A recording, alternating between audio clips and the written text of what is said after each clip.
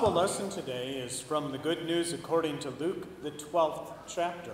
We're on page 91 in the New Testament portion of our Pew Bibles. Luke 12, beginning at the 22nd verse, do not worry. Jesus said to his disciples, "Therefore I tell you, do not worry about your life, what you will eat, or about your body, what you will wear. For life is more than food, and the body more than clothing. Consider the ravens. They neither sow nor reap. They have neither storehouse nor barn, and yet God feeds them. Of how much more value are you than the birds? And can any of you, by worrying, add a single hour to your span of life? If then you are not able to do so small a thing as that, why do you worry about the rest? Consider the lilies, how they grow. They neither toil nor spin, yet I tell you, even Solomon in all his glory was not clothed like one of these. But if God so clothes the grass of the field, which is alive today and tomorrow is thrown into the oven, how much more will he clothe you, you of little faith? And do not keep striving for what you are to eat and what you are to drink, and do not keep worrying. For it is the nations of the world that strive after all these things, and your Father knows that you need them. Instead, strive for his kingdom, and all these things will be given to you as well. Do not be afraid, little flock, for it is your Father's good pleasure to give you the kingdom. Sell your possessions and give alms. Make purses for yourself that do not wear out, an unfailing treasure in heaven, where no thief comes near and no moth destroys. For where your treasure is, there your heart will be also." Here ends the reading of the Good News. Let us pray. Now may the words of my mouth and the meditation of our hearts be acceptable in your sight, O Lord, our strength and our Redeemer. Amen. I know many families have those special stories that sort of shape them, or the stories that get repeated often. One of the stories that I heard shared many times when I was younger, growing up, was about when my dad was a little boy. He grew up in Minneapolis, a middle-class neighborhood, and their next-door neighbor was a woman who was very, very proud and very, very protective of her flower beds. One day, my then 5-year-old father decided that he wanted to show his mommy how much he loved her. So he went next door and he picked a beautiful bouquet of flowers for her. He gave it to her and she said, "Oh my, these are lovely, but where did you get them from?" And so he took her by the hand and led her outside and showed her the neighbor's flower beds where he had gathered the flowers. She said, "Oh honey, these are flowers that you must never, ever, ever pick again. We need to go talk to the neighbor and tell her what happened." And so they went and knocked at the front door.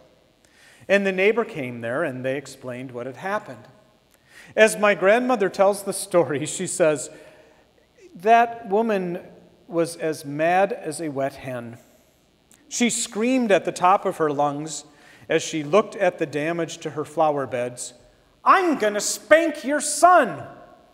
My grandmother said, "Oh no, it's my job to punish him for what's happened, not yours." And so the neighbor slammed her door in anger.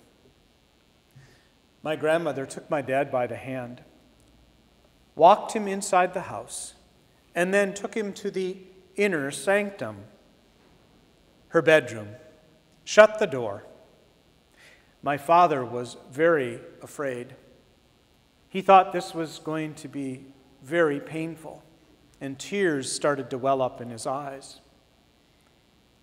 My grandmother reached down, wiped the tears away, gave him a big hug, and said, "I love the thought of the gift you gave me." She went on to explain to us as she told the story, I had never taught him that he must not pick those flowers. So how could I punish him for something that he didn't even know was wrong? And then she looked at us and said, and why would I ever tell him that giving me flowers was a bad thing?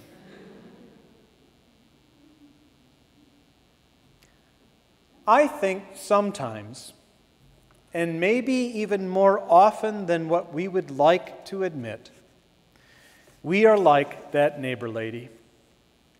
We are overly proud and protective of our flower beds, whatever those may be. Perhaps we become overly protective, overly worried, overly anxious about things that we really can't ultimately control. But we try to control them, and we try to be protective of them, and we try to make sure everything is just so. Personally, I find the words of Jesus in our gospel lesson for today among the most challenging and difficult of Jesus' commandments. Do not worry about your life.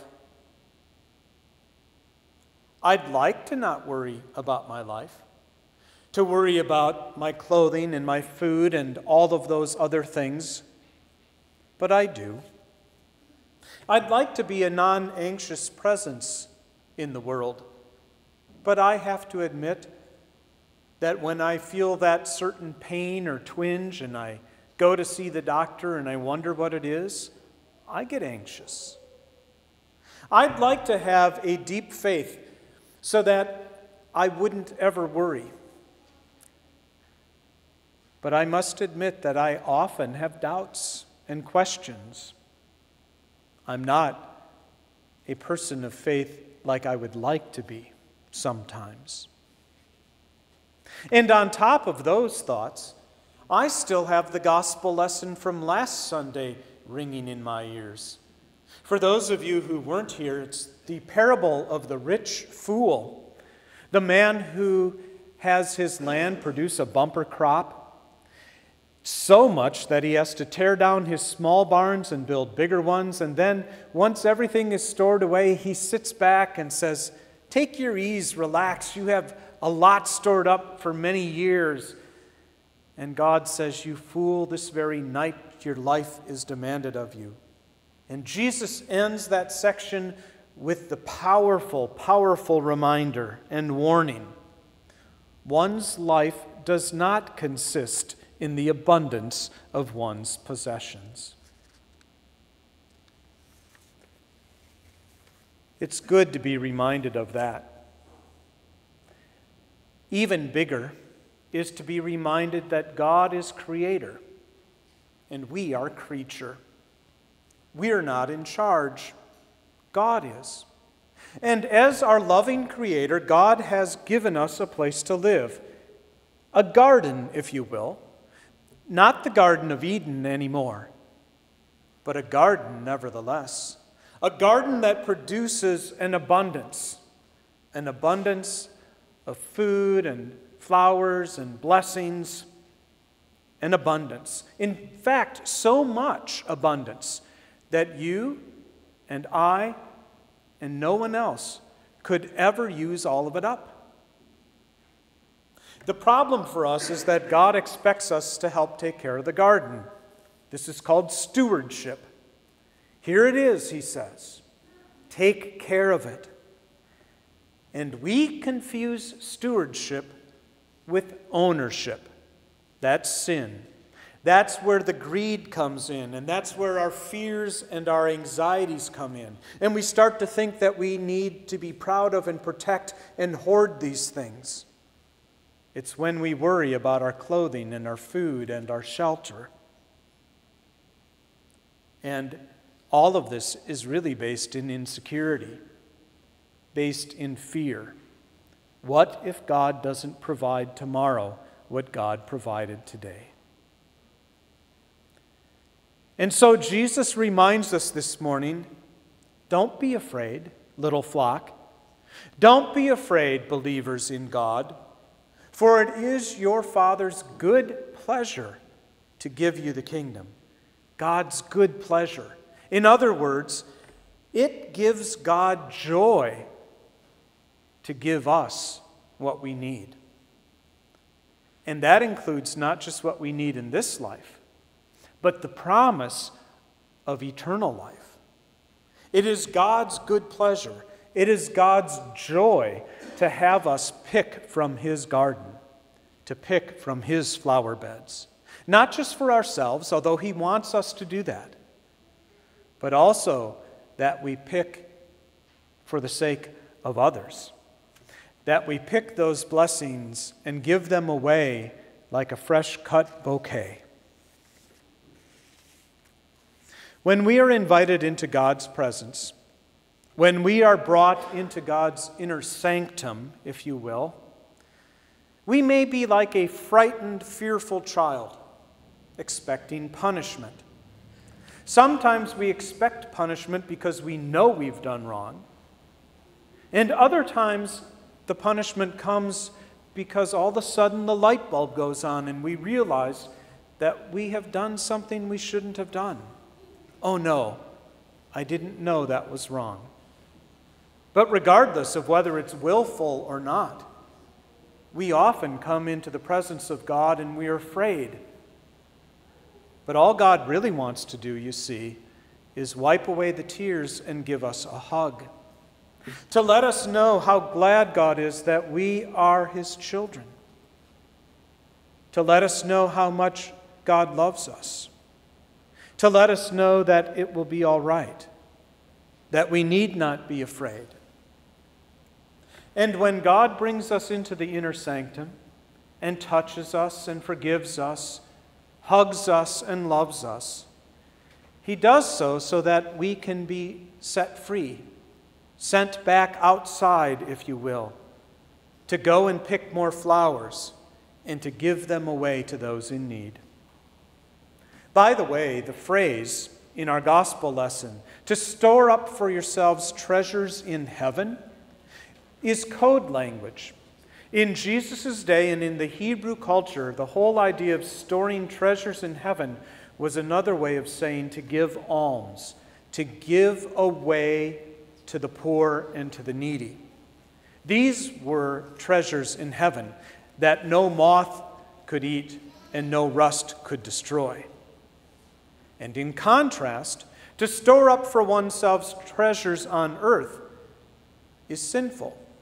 That is the way that we let greed take over, that we hoard things.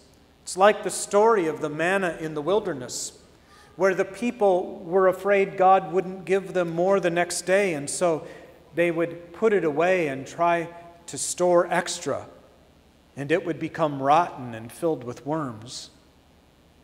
The same is true of God's good gifts that come to us fresh and anew every day. And so we are invited to be like God, to find joy in storing treasures in heaven.